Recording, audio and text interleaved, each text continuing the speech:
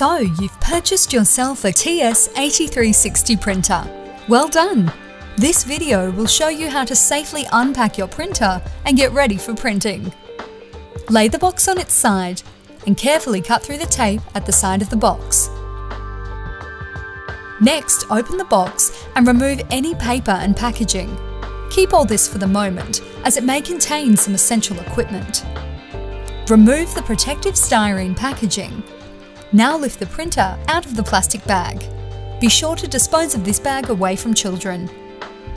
Now let's make sure we have the following: 6 different ink cartridges, CD-ROM, instruction manual, and in the cardboard container is the power lead and ink cartridges. Carefully remove all the protective orange tape from the printer. Take this off very gently.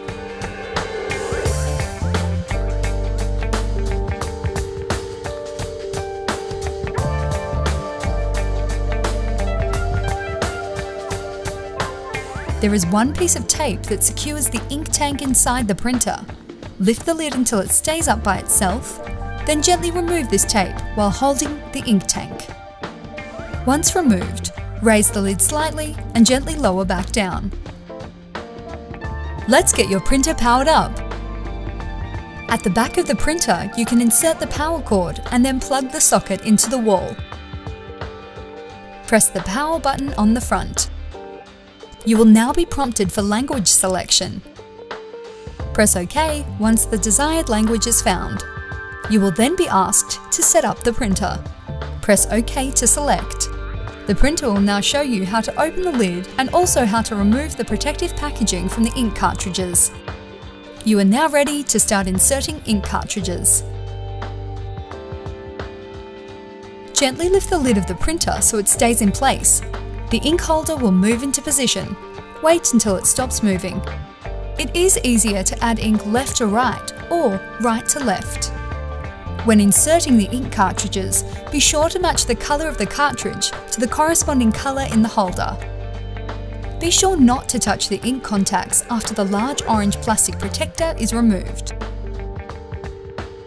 Once all the cartridges are in place, gently lift the lid and lower back down onto the printer.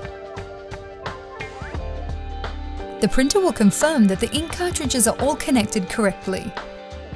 You will now be asked to insert paper so the printer can run its calibration function.